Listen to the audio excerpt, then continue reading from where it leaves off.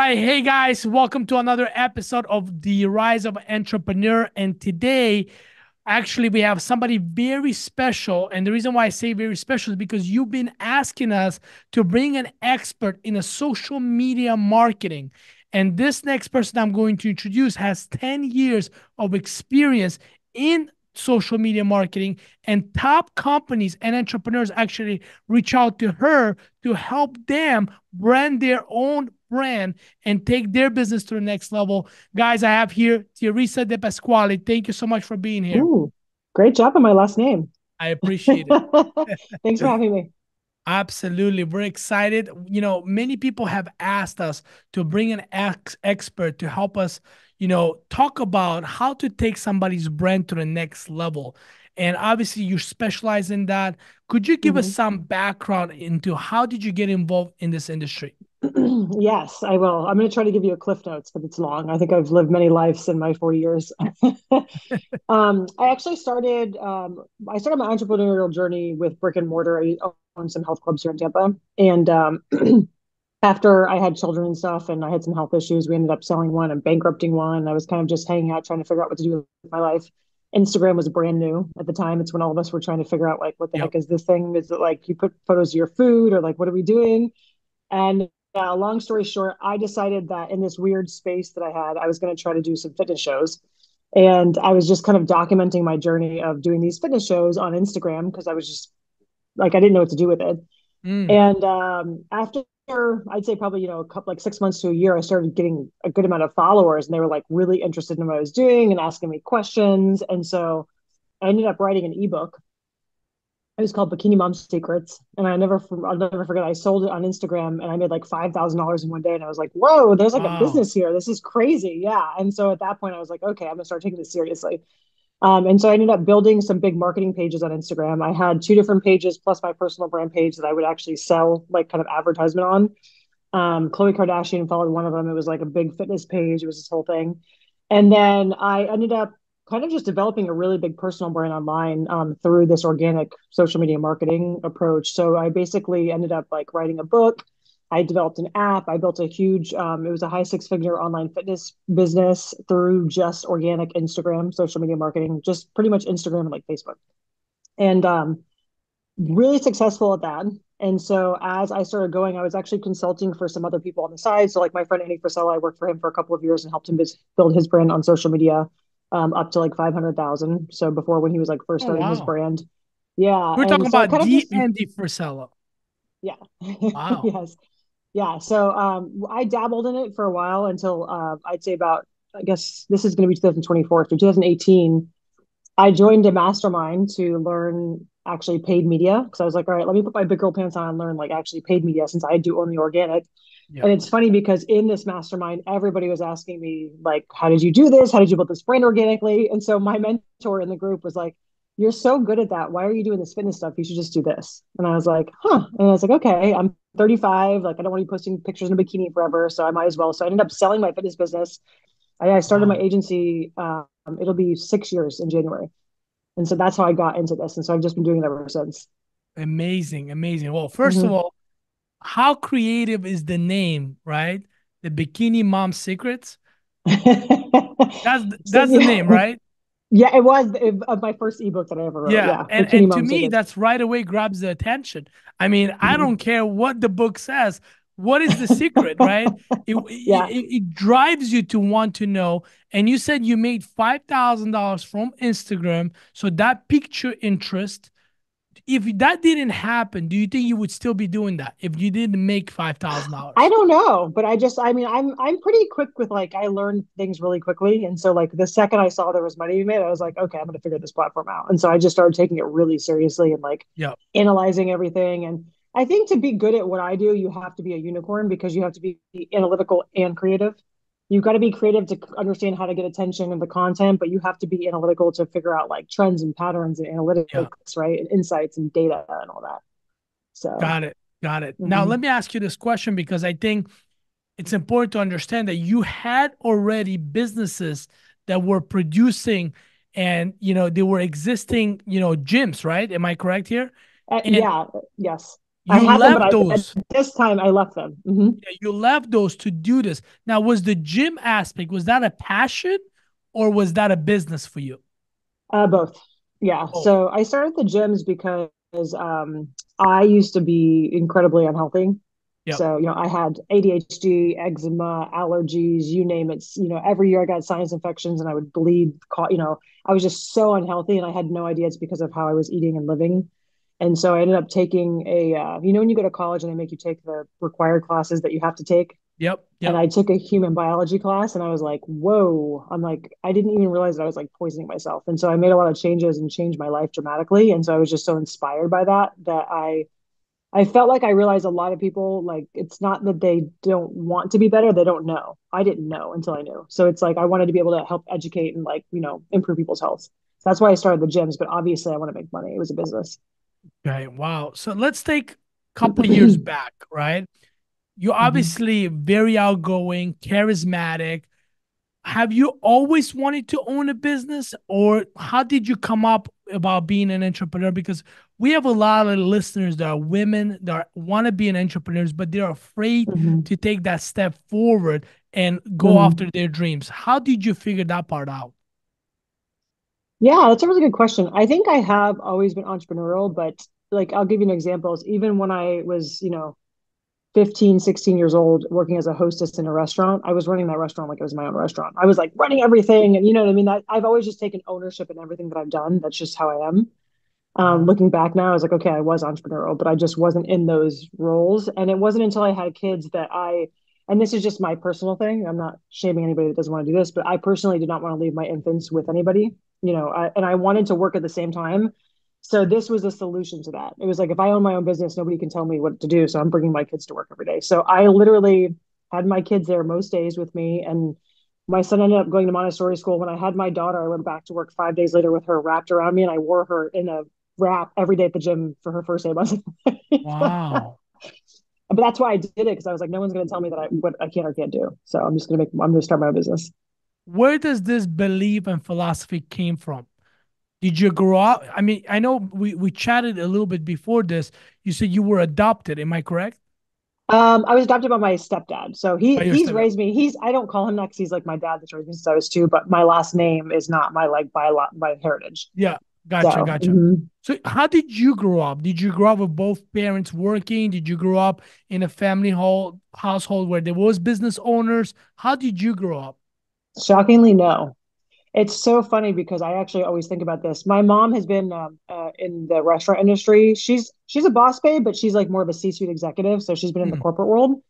And my dad was a cop growing up, which is the opposite of entrepreneur, because yeah, they're like the safety, stability, paycheck, pension. Like yeah, it's like the yeah, complete opposite. And so they thought when I first started my business that I was insane. You're like, this is such a risk. You're putting so much money in, and they were like, I think they meant well, but not really excited about it, and kind of negative a little bit in the beginning. yeah, yeah.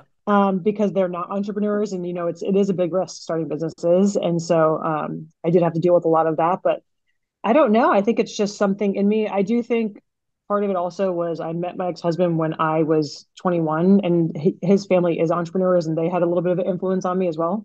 Ah, So I okay. think it's a combination of, I'm just one of those, I like to know, but I don't love being bossed around by other people. I need to be the boss.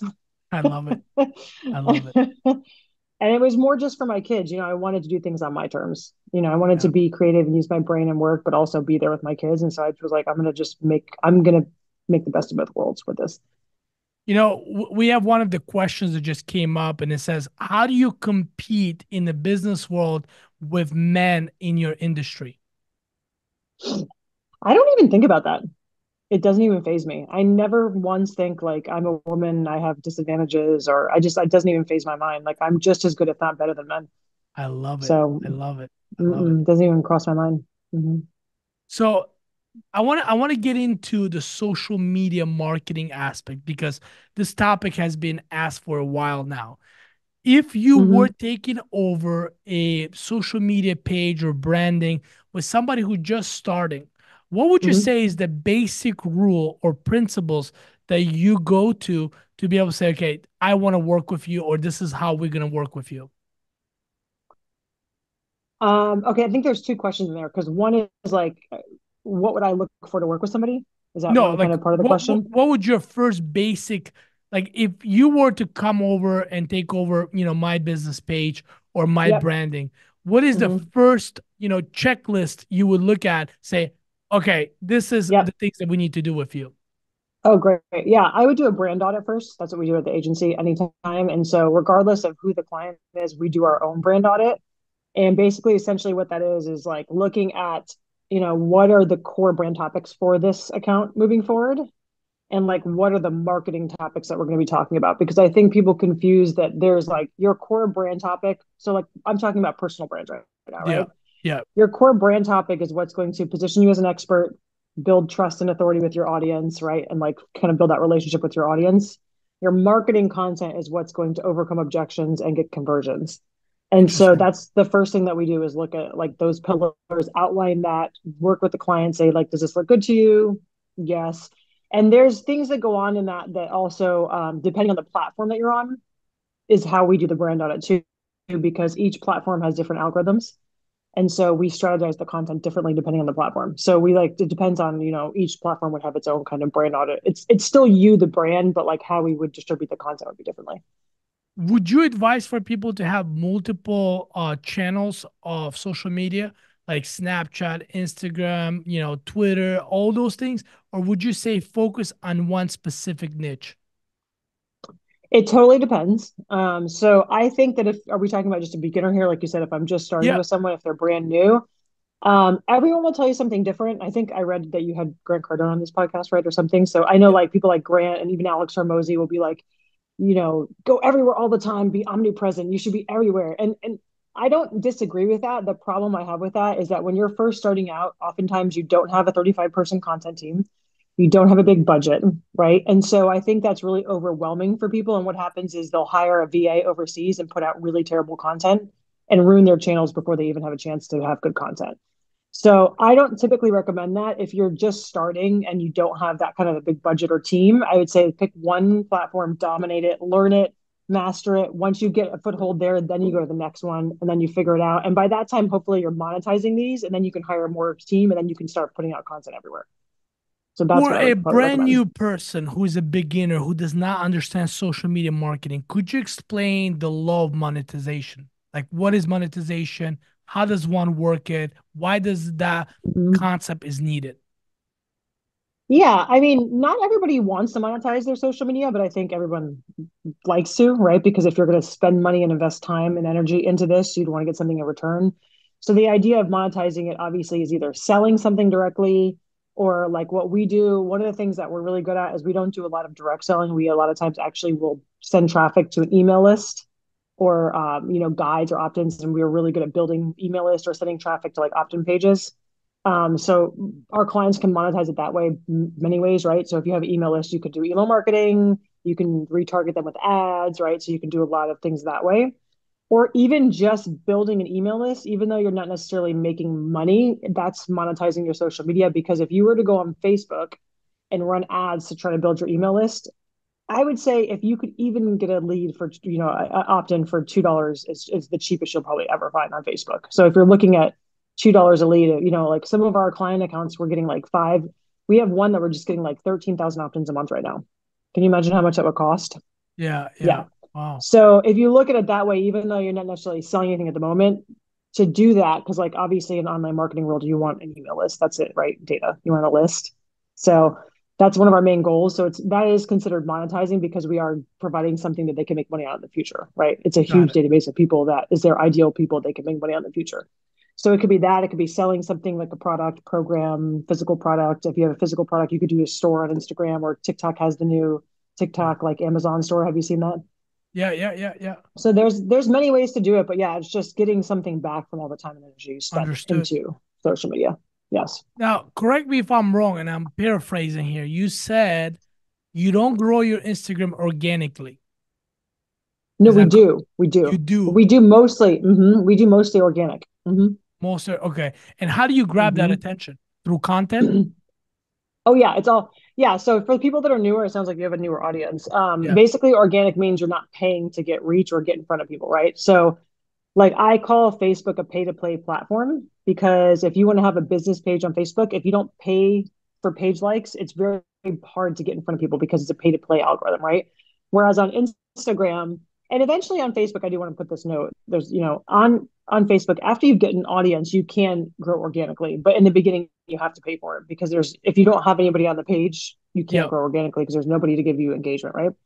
Whereas like Instagram, the way it's set up, there's still a lot of organic reach because if you make really good content, people will share it, right? If you make really good content and people engage with it, you'll hit the explore page, you'll hit the hashtags. That's where people can find you at, right? And so like there's different ways to get in front of people without having to pay for it. And so that's what we do. We focus on taking the client's content and turning it into content that we know that people on Instagram like to consume and engage with, and that gets the action. The engagement is basically a signal to the algorithm that it's great content, and then that pushes it out to more people. And so that's how we grow the pages. Now, you're an expert in this field. And if somebody said, hey, what would you say is an actual importance in growing your social media? Would you say it's sharing the content, comments?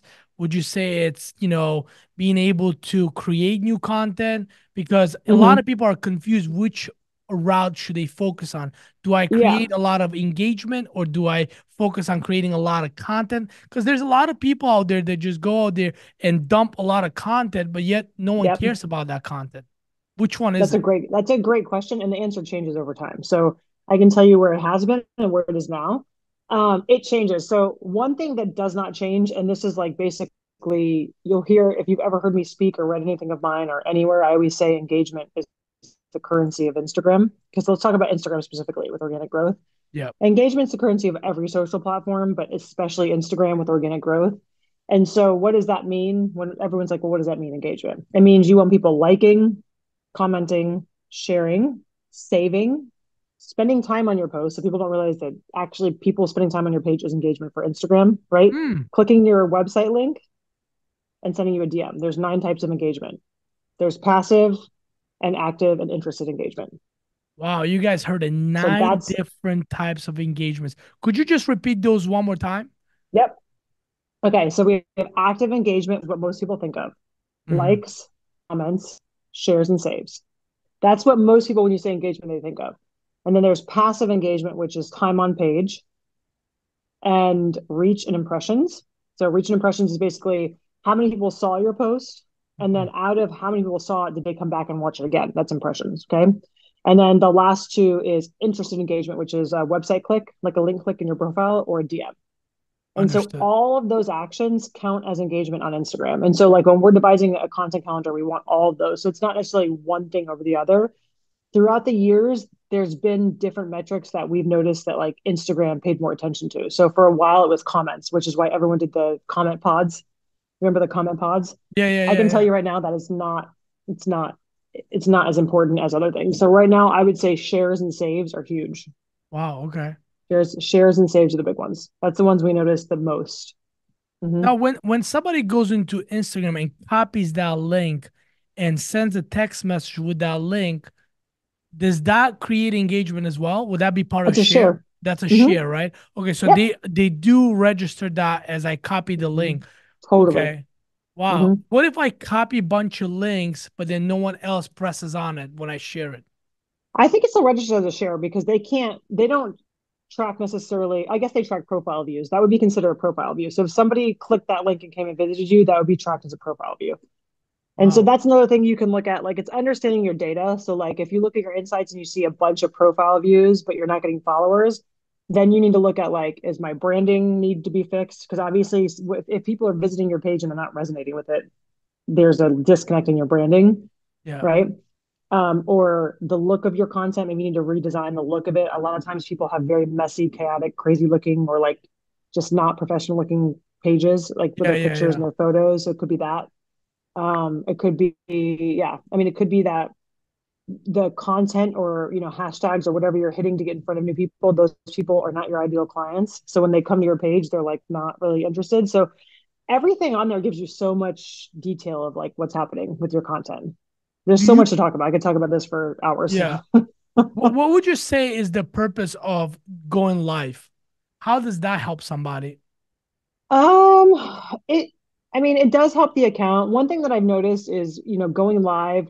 the accounts that use all the features on Instagram, and when I say that, I mean like stories, reels, lives, like right, the obviously posting on the feed, the wall, consistently do get more reach. So I don't know if it's that like Instagram gives brownie points or if it's just, that I think that when you go live, one of the benefits could be it alerts all of your followers that you're live. So it kind of just bumps you into their point of view again. So it's kind of like top of mind, right? They're Yeah, seeing your profile. Even if they don't click it, they see it.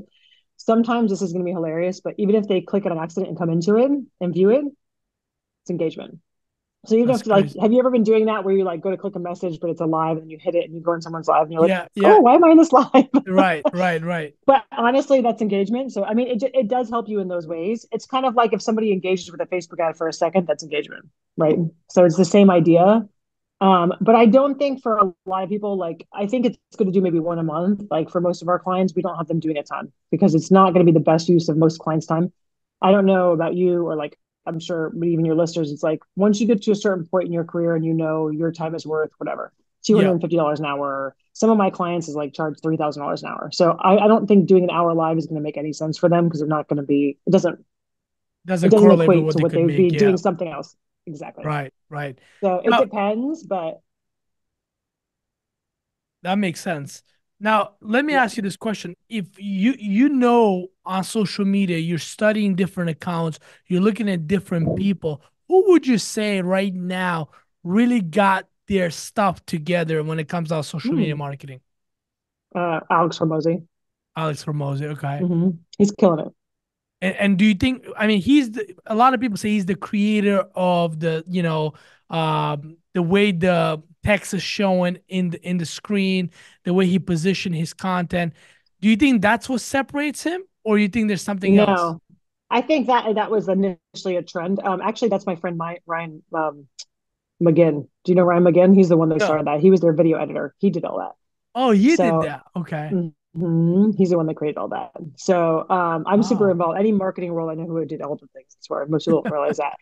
Alex made him famous for that because he got big, but I think Alex just has amazing content. He's a unicorn. He's like an Andy Frisella. He's just extremely smart. He's got amazing content. And so he's just one of those people. That's where it's challenging because like even in his new book, $100 million leads, did you read yep. it? Yeah, yeah, yep. His social media, he says, I think that I don't know this for a fact, but I believe that the person he consulted with for his social media was Grant Cardone. And so Grant told him the whole posting ever all the time. And it's different because Alex already number one has proof that he's a 9-figure business, whatever, 8-figure business owner. So Yep. he's got major credibility. He's got incredible content. Not everybody has that, right? He's very charismatic. He's got a very unique look. The way he's got like a The very no his strips. branding. Correct, correct. Yeah, He's very interesting. So he's got these like all these factors that make him really interesting. So yeah. it worked for him because he has those, but I don't know if that would work for everybody. I got Like you. what he tells them to do. Yeah. Lately I've been reading, and I don't know if you agree with this or disagree with this, but that people Mm-hmm. saying Alex Hermosi's content strategies has changed. He used to put out 2 hour, hour and a half, hour long content where he would just Mm-hmm. go very hard on one post or YouTube video. And now he creates these small content videos where he dumps a lot of information in such a short time. Mm-hmm. Why do you think he changed his strategy? Because they pay attention to the metrics and they do what the audience wants. Wow. But if Mm-hmm. if that's what audience wants, why has the comments changed to saying, I used to love how you used to do these things, now what you're doing today? I'm sure no matter what you do, there's always going to be people who don't, you know what I mean, like that don't want it or want the old stuff. But you got to you can't look at 50 comments and make a decision. They're looking at tons of data. They're looking at a Yeah, month's worth, right? They're probably looking at 30, 60, 90 days of data, maybe six yeah. months. That's how we don't make decisions over this. We make decisions over, right? Men lie, women lie, numbers don't. There you go. There you go. That makes Yeah. sense. That makes Yeah, sense. I mean, he's the first person. There's other people too that are doing a good job, but he's doing a really good job. I mean, honestly, I'm gonna go out and toot my own horn, but I think my best friend has been a client of ours for 5 years is killing it, and it's us with our strategy, but she also does a really great job. She's incredible. Her name's Dr. Gabrielle Lyon. So this is pretty incredible if you want to listen to what we did. Yeah. We've been doing her page organic, zero paid ads Wow. for the last 5 years. She's about 500 and whatever 100,000 followers, but we just did her book launch, and she hit the New York Times bestseller. In 1 week, we sold 60,000 copies organically. And what Yeah, would you say is the secret ingredient to that? Is it she time, listens to five me. years? What is it? She listens to me. Oh, she was. Um, I love it's it. true though, because other clients don't, and I have to argue. And she's so great. She's like, I hired an expert. I'm going to listen, and she's gorgeous. She's incredibly smart. So like, you have to acknowledge that that's part of the it factor too, right? But the strategy wise, she's never like she listens to everything that I say strategy wise. So her account is extremely healthy. So I'm going to give you a really big tip for Instagram right now that nobody really knows is that if you run Facebook ads to your Instagram, you lose most of your organic reach Oh, immediately. wow. I can tell every time a client does it because basically you are now telling Meta that your account's in a pay for play platform. And so one thing that we've never done with her, she's always said no. She's not let anybody do ads or whitelisting or anything on her page, which is why if you look when we do brand deals for her, because we help her with her brand, I help her with her brand deals too. We actually don't whitelist because I tell them you're going to get more bang for your buck with the organic reach that we have because we have such big organic reach. Wow. So it's a good tip for you. But that's How why do she's how, her. how do you let these type of clients I mean, obviously she's your best friend of 5 years, you know her very well, but how do you go and get someone like Andy Frisella? How do you reach those people in what you're doing right now? Well, I mean, what I did in the beginning is different from what I do now. Now I get referrals because now I'm well known for it, right? But in the beginning, it's just I actually was when I was in my fitness career, I was one of the sponsored athletes for First Form, so I met them that way. So I was Oh, doing okay. that. So I was working for First Form, and then became friends with Andy and Emily, and then Andy's like, "I want you to help me grow my brand." So that's how I got it, and then that was kind of just like I said, a side hustle thing that I was doing on the side. And then when I started my agency, I started literally I took a couple clients for free to prove myself. So Oh, I ate wow. shit for the first year. I barely made any money the first year because you have to prove yourself. I need to get results, figure out my systems, my processes. And then when I started getting results, then I charge money. And then when I got better results, I charge more money. And so now I'm premium and I'm attracting premium people.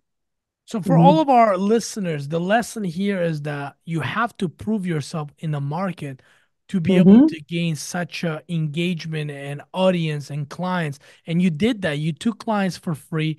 You, like you Yep. said, you ate shit for a while to be able to Yep. get the results. And now there's experts, companies come to you and say, please work with me, right? You Yeah. Yep. choose your clients now. So what criteria do you look for when selecting the heart-centered entrepreneurs and companies to do work with? Yeah, I love that question.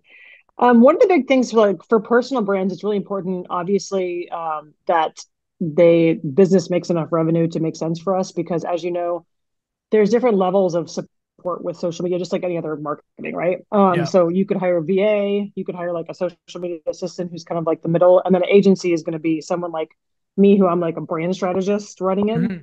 So it's going to be a lot more expensive, and so we want to make sure that it makes sense with that. If the client's not doing at least seven figures in revenue, they're not our fee isn't going to make sense in our marketing budget. So that's a big one. Number one. Number two is, do they have content for us to learn and use? Because we do charge a lot of money. And so for it to make sense for clients, we need to have content so that we don't have to bother them for stuff a lot. Right. So like we want to Wow. have blogs or videos or podcasts or YouTubes that we can transcribe and dissect and edit and cut, right? Or else we're going to have to lean on them for a ton of content. So it doesn't necessarily make sense for them to hire us again. Gotcha. So that's the two big ones.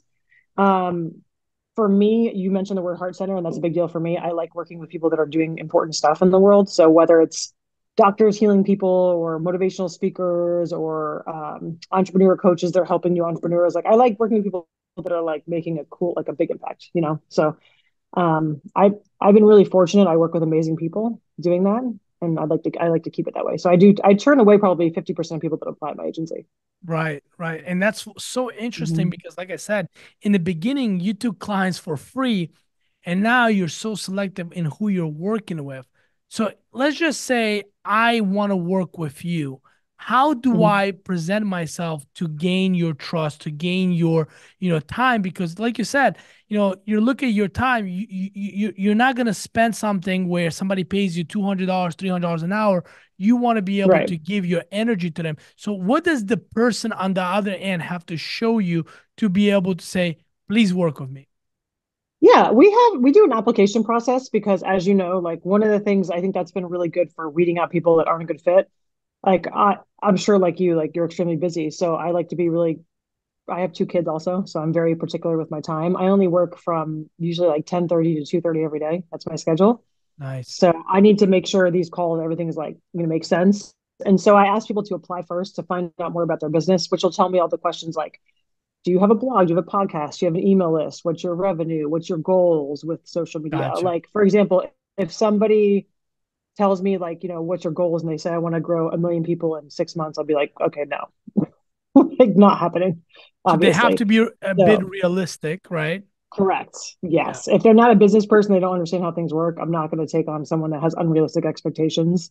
So it helps me also, like when I'm setting up these calls and be like, I'll get on a call and be like, hey, I just want to make sure we're really clear. This is organic social media marketing, And one thing that people don't realize with organic marketing is it's really focusing on size Mm, or it's focusing on sales.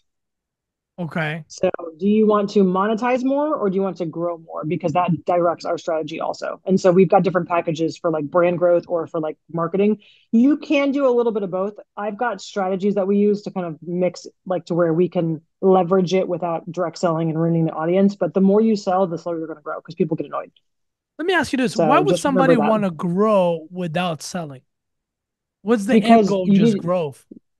yeah, to grow a brand. Exactly. Because you don't have an audience to sell to if you can't grow. So in other words, like think about this. People forget that. What do you do when you're on, you might be a little different because you're like me, we work on social media. But when most people pick up their phone to go on Instagram, what do you think they're doing? They're just, screwing Swipe. off. They want to like Yeah. be entertained and like they want to see some memes and they want to be entertained. They're not thinking I want to go on and be sold to every other post. They get annoyed. They're very annoyed. So the easiest way to grow slow is to constantly sell everything to your followers.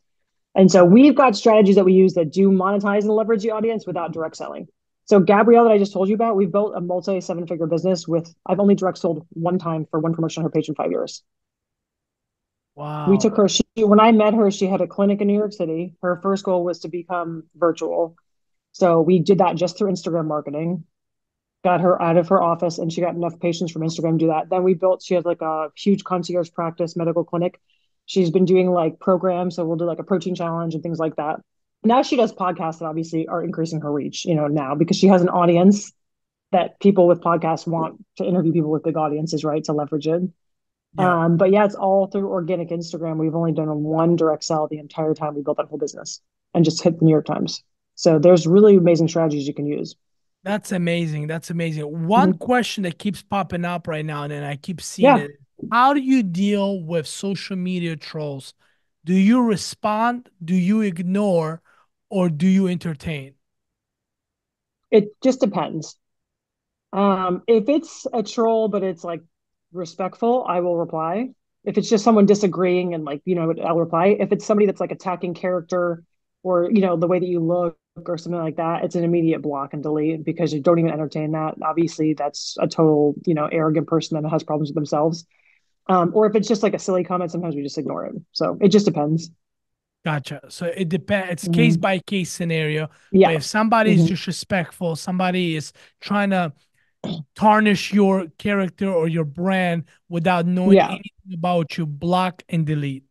Yeah, I mean, if on our clients too, if it's somebody being mean or attacking our client or doing something, it's an immediate block and delete. If it's someone that disagrees, we leave it. And sometimes the client, it's a good opportunity for you as an expert too to go and reply and like have a dialogue or show your expertise, right? As long as it's a respectful conversation. Or sometimes it's just silly comments that we're like, okay, whatever. And like on some of our clients' pages, we have so many comments you can't block, you can't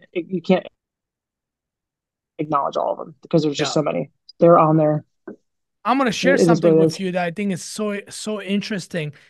Our social media page for our business, Axelite, somebody, I mean, it must have been a hater or a troll.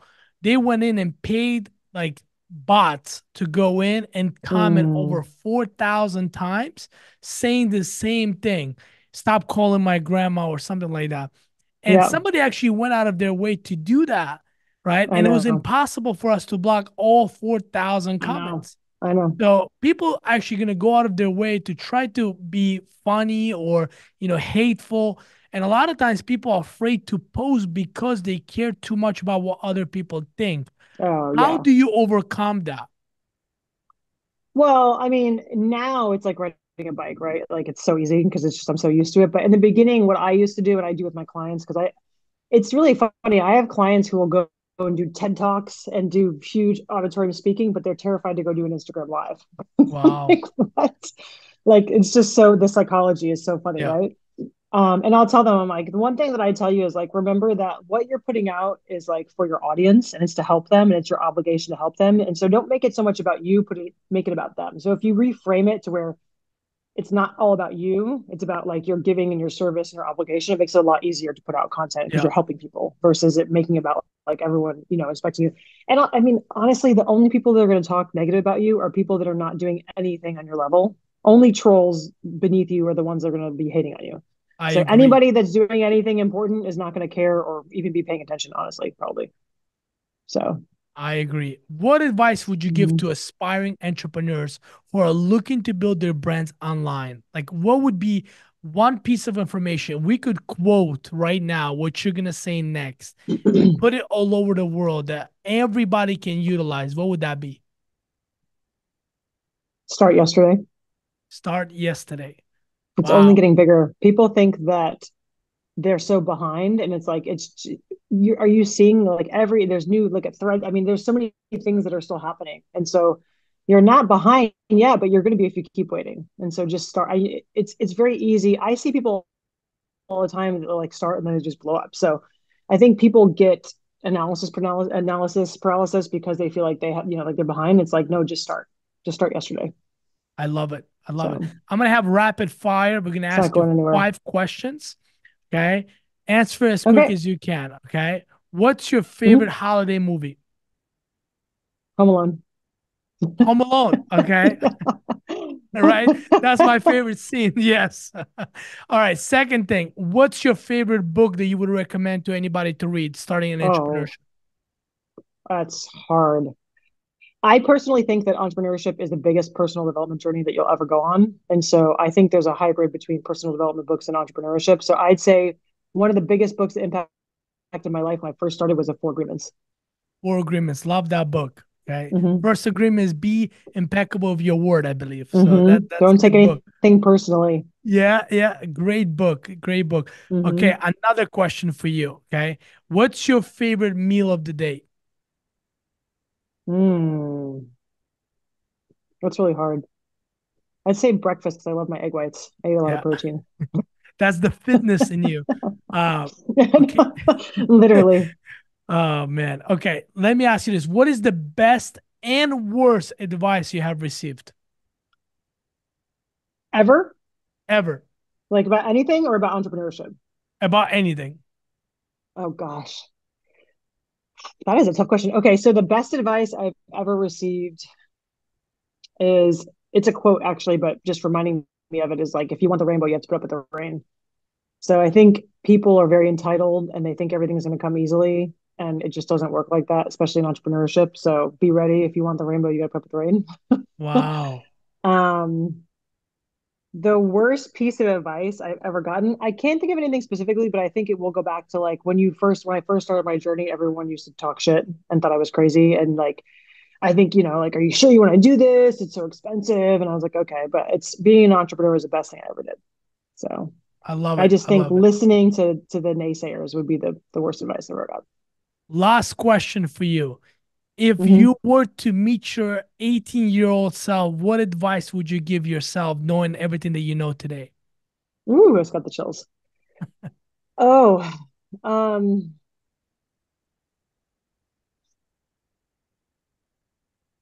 believe in yourself because you are capable. I think Wow. that in that like 18 to 30-year-old journey, you're just so figuring yourself out and like not knowing if you can do it. And like I now know I'm so capable of anything that I put my mind to. So I would have told myself, like, you have everything you need to do it. Just gotta believe. I love it. I love it. Theresa, I am so grateful for your time. You have no idea how you blessed us with your presence today, your Oh, information. I know so many people probably going to be reaching out to you through social media, asking you to work with them, but they have to go through that form, and they have to make seven-figure revenue. So, for the agency, guys, yeah. know that. right? And again, I am grateful because I learn a lot from this podcast. Of And course. again, I am very grateful for your presence.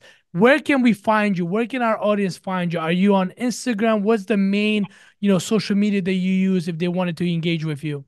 Yeah, I think Instagram is my favorite. So it's just my name. It's Teresa with an H, Depasquale. Okay. So you can find me there. Feel free to send me a DM and say hi, and we can hang out. Awesome. Love your style. Love your personality. Thank Thank you for you. everything you're doing. Have an amazing one. Take Thank care. you. You too.